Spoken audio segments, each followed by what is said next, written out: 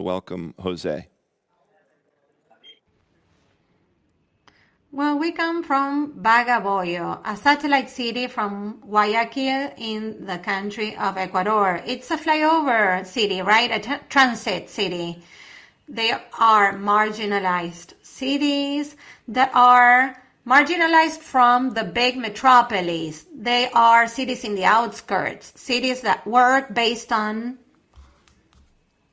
a certain order, which is always based on public policies, and we see many deficiencies. This city has grown from the empirical foundations, from workers, construction workers, understanding our territory, understanding our floating economies, our circular economies. So we understand architecture based on transgression. That is to say, how do we use the pavement to extend the public territory and to be able to use it. So the idea is to see how these peripheral areas get connected to the city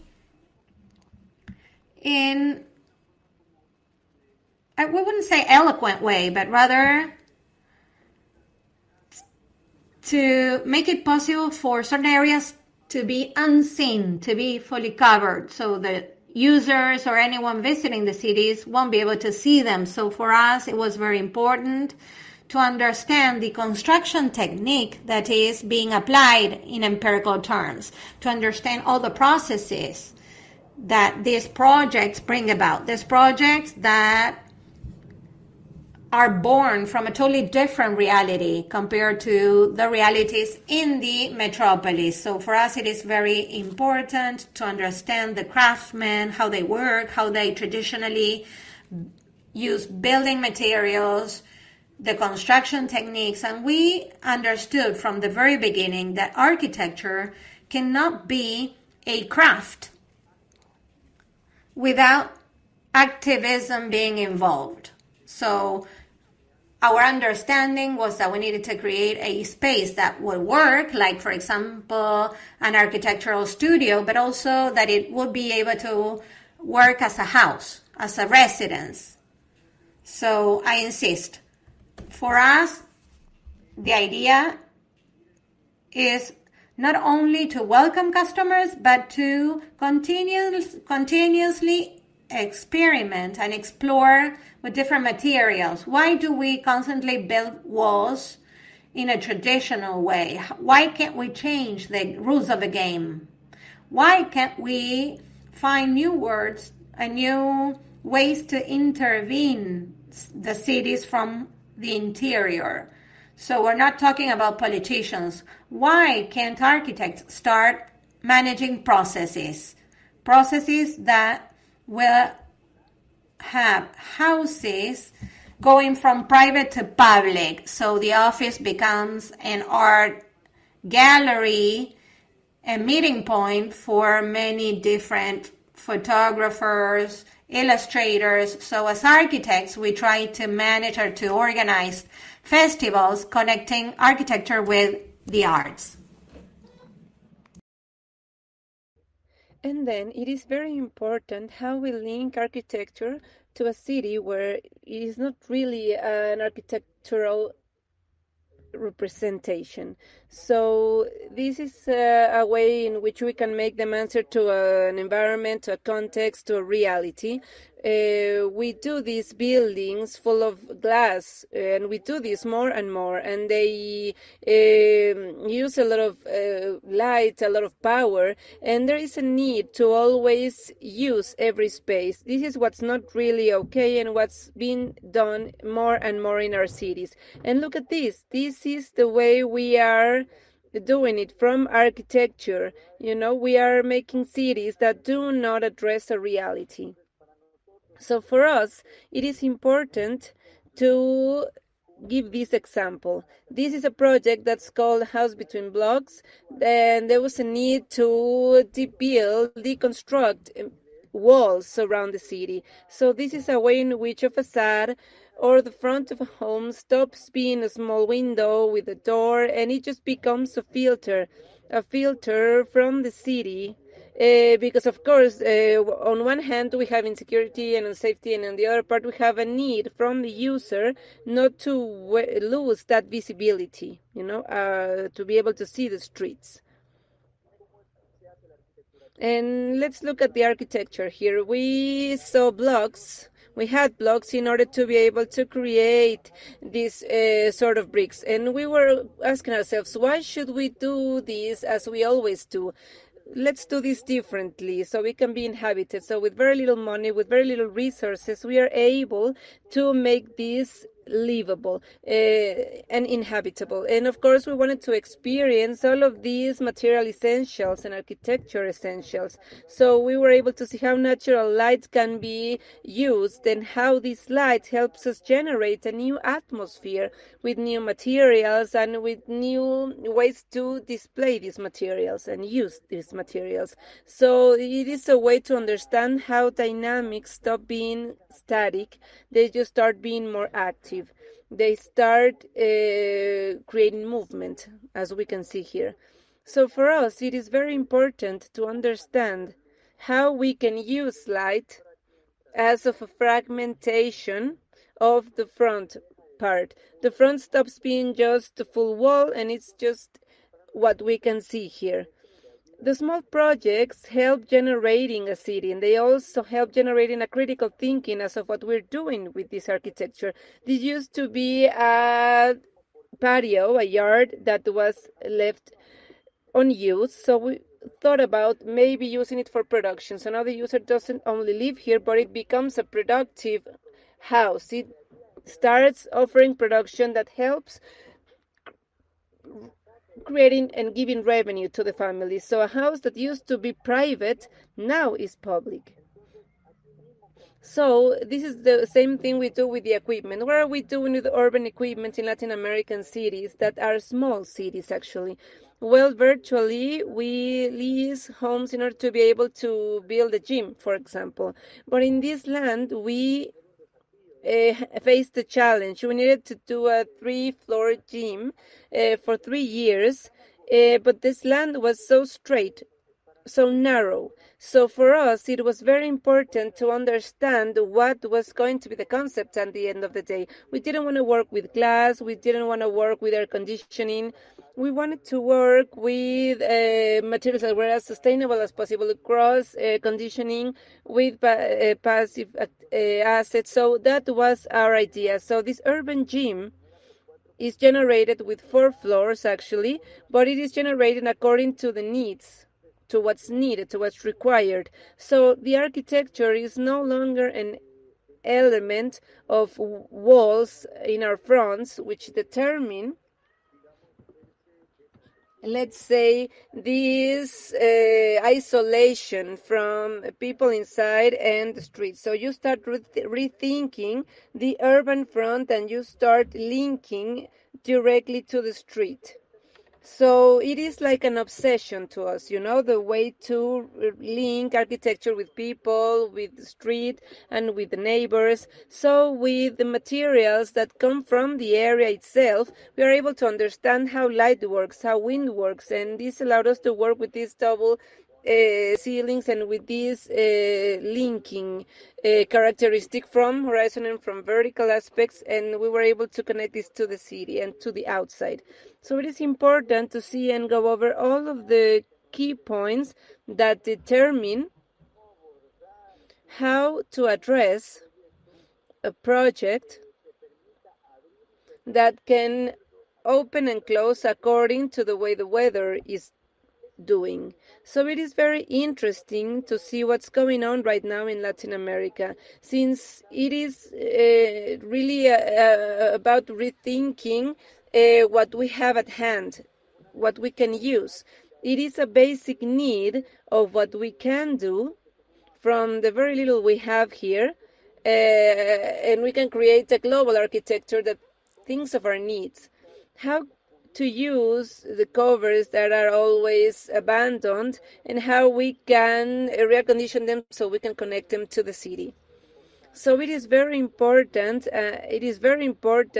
The way we diversify urban centers. It's another project where we combine and we fuse home with productivity in a horizontal way. This is a young family that wanted to have their own work inside their homes. And we did a building of one floor and another floor. So we proposed, why doing it like that? Why cannot we do it horizontally? So this is how we can use less room, less scalability room, and we can work with our people, and we can see how we can use a material that has always been marginalized or left behind. For example, brick. Brick at our city has always been covered, has always been left way back. So we were wondering, why can't we use the beauty of this material? Maybe we can have a domestic scale where it is a home, half of it, and the other half could be local offices, maybe schools for production. So this is the same sense that we used, the same idea that we used for the gym. This is an architecture that thinks as of light, of natural light, but also a system that helps us know what to do with this light. It is of utmost importance to see this connection between the project and the streets, and how we can give the cities small green areas, small spaces where within our political systems we do not really grow trees, and we don't because of maintenance, because there aren't enough resources, but we can do it privately and make it public. So it is important to also discuss the technique, the structure, how this structure is connected with the light and with materials, so we can generate an atmosphere, an environment. And that's what it is. It's just understanding how architecture, this vernacular architecture works. It is a tall one, but we make it contemporary. We bring it to today's reality. How these areas can be inhabited from the community, from children, and from the city. So for us, this self-management is very important to generate community projects, and this is, of course, bringing it from the border. So we came to this. It appears to be a dumpster, a landfill. This is inside an urban center, inside the city. So along with other foundations, we connected and we related, and we went to politicians and we asked, how can we manage projects, community projects, so we can do something with them? And they said, well, this is a solution.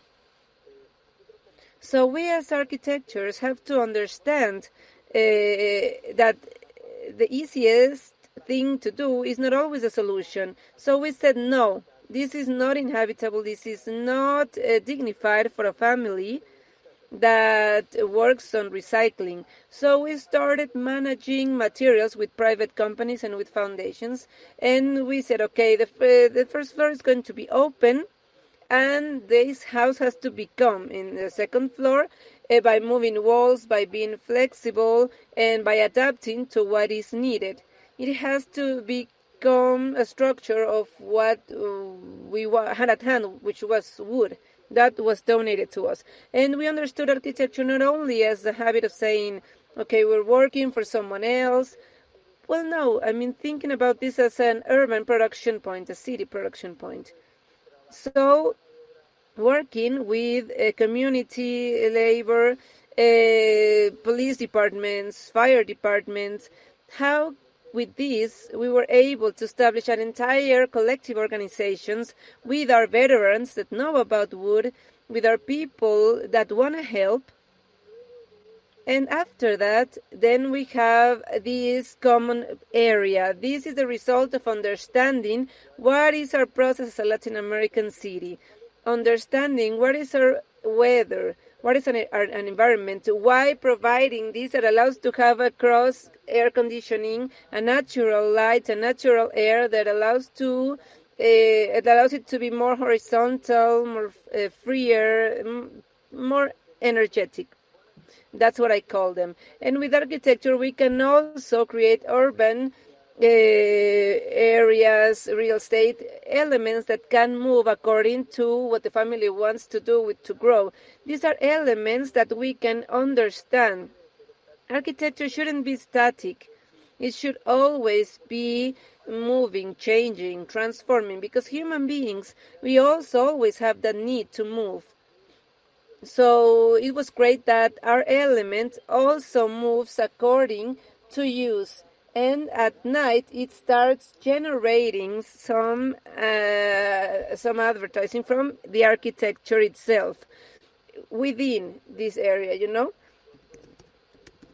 This is actually fundamental to us because it generates a reflection, you know. It reads here recycle, so it asks us to see what we're doing for the world, you know, from the window lattice. So in order to conclude my presentation, we also visited this place and we understood that as a resources as a city is glass, for example.